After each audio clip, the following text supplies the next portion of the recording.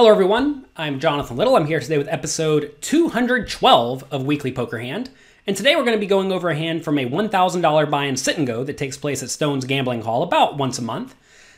Currently, blinds are 800, 1600, and I believe both players involved in this hand have about 100,000 chips, so about 75 big blinds. Under the gun +2, RG3 raises to 4,000 with Jack 10 of diamonds.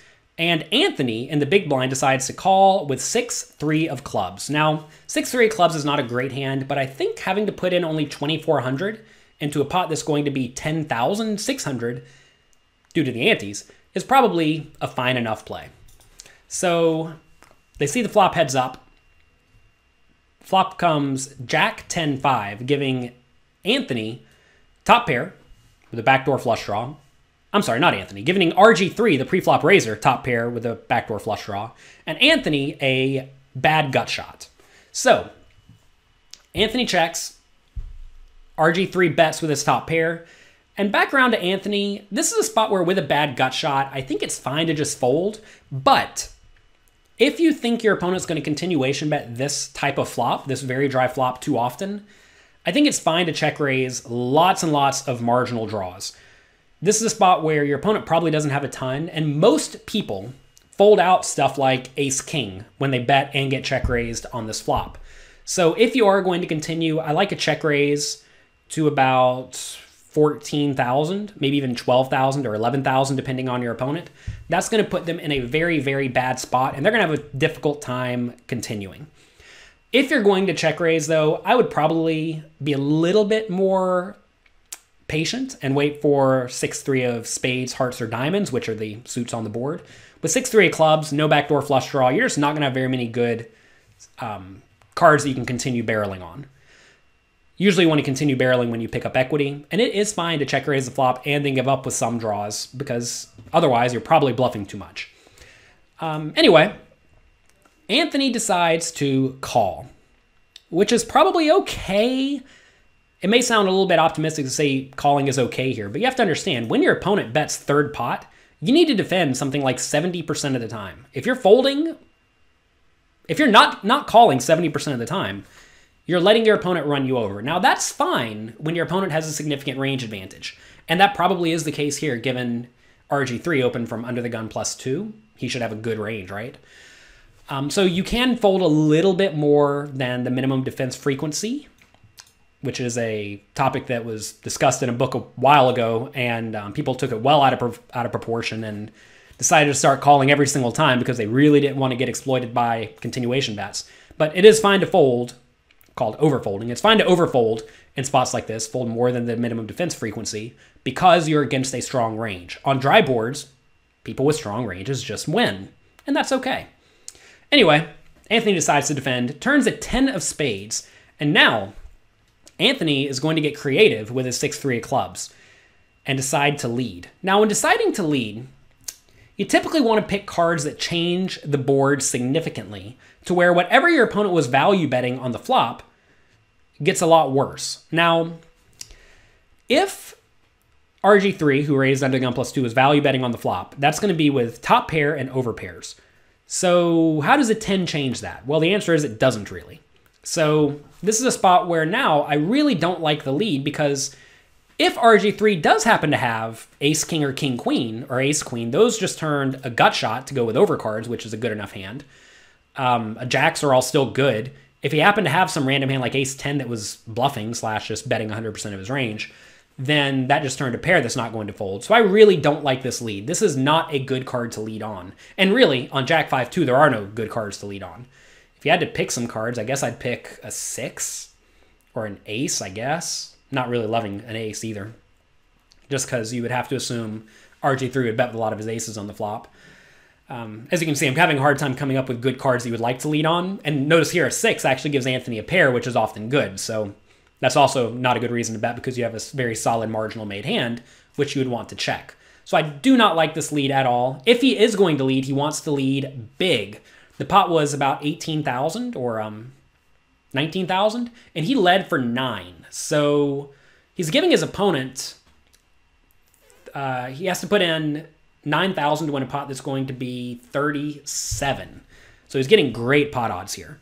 needs to realize about 25% equity, and with ace-king, or ace-queen, or king-queen, or a jack, or a 10, you are. Now, maybe you get him to fold out 9s, 8s, 7s, and 6s. So I guess that's an okay result. Maybe you get him to fold out 9, 7 suited or something like that. But again, we're kind of stretching to find hands he's going to fold. So this is a spot where if Anthony does decide to lead, he must bluff the river, and he probably needs to bluff pretty big. So he does lead 9,000. And now, worth mentioning, RG3 turn 2 pair. When you turn 2 pair here, you definitely want to ask yourself, what does my opponent's range look like? Is he leading with mostly draws? Is he leading with mostly premium made hands? Is he leading with just random top pairs where he doesn't know what to do? It's tough to say. Typically in this spot, I just call, because if my opponent is bluffing, I want to give him every opportunity to continue bluffing. And if he does happen to have me beat with something like pocket 10s for a random set of 10s, or a set of 2s that decided to check call the flop and then lead the turn, I want to lose the minimum. And this is a sit and go, remember, this is a tournament setting. So this is a fine time to play it a little bit slowly and call, looking to call any river. So he does decide to call, which I think is good. That's going to induce bluffs and save him money when he happens to be beat. And then the river's a 6 of spades, which is a horrible card because 4-3 gets there. Remember, board was jack, 5-2, 10. And not sure if I mentioned this, but the turn was a 10 of spades, putting up a backdoor flush draw, and then the river is a 6 of spades, completing the flush. So this is a horrible, horrible river for jack 10 of diamonds. Despite that, pretty much no matter what Anthony does, this jack 10 has to call. Anthony river to pair, he has to decide if he should check this, and I actually think he should, because a jack is never going to fold. A 10 may or may not fold. Obviously, over pairs are not going to fold. And you beat ace-king, ace-queen, and king-queen, which are very likely hands for the early position raiser to have. So while this 6 may not appear like it has a lot of showdown value, I actually think it does in this spot. And for that reason, I would check it. Looking to check, but then fold if your opponent bets. Now, it may seem a little bit silly to check and then fold, but I think a lot of people are not betting in this spot with ace-king or ace-queen as a bluff. Maybe they bluff with king-queen, which is always unfortunate, but they're also going to be betting with their jacks a lot of the time. And they're obviously going to bet with their 2 pairs and whatnot. So I think it's fine to check this 6-3, looking to check fold it. It's actually really hard for me to come up with good strategies for people to take this particular line from the big blind because I'm virtually never making this play in the spot. So I have not thought it through. It's very important to think through these spots that you find yourself in frequently ahead of time so that you have a clear idea of how to proceed when they take place.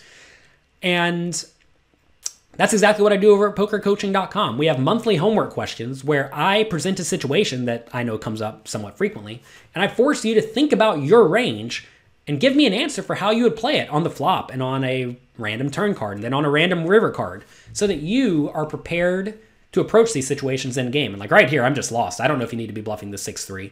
I'm guessing though, you probably don't if your opponent's range contains ace-king, ace-queen, and king-queen. So I would check. He does decide to continue the bluff though. If he didn't river a pair, by the way, he definitely needs to bet. This is a very, very clear bluffing hand, I think. There really are no cards you're trying to block. You really just don't want to have an ace or a king or a queen in your hand because that makes it harder for your opponent to have ace-king, ace-queen, or king-queen. Anyway, he bets. I don't even know how much it was. He got instantly called. He bet 13,500. I think that's probably a little bit small. I believe the pot was about 30,000. I would have bet much bigger in this spot, something like 24,000 to really try to get the opponents to fold out 1 pair hands. When you bet 13.5, you're just going to get called every time. And RG3 makes the good snap call and wins a very, very nice pot.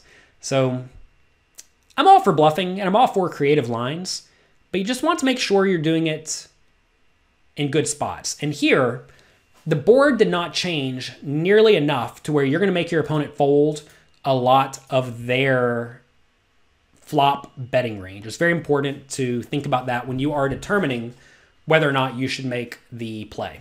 So that's going to be it for this episode of Weekly Poker Hand. I want to thank you all for being here today. Thanks to Stone's Gambling Hall for letting me use their footage. They have a lot of great footage there, by the way. You can check them out at Stone's Poker Live, I think is what it is, on YouTube. And yeah, this has been fun. Good luck in your games. Enjoy yourselves. Be nice to someone. And I'll talk to you next week.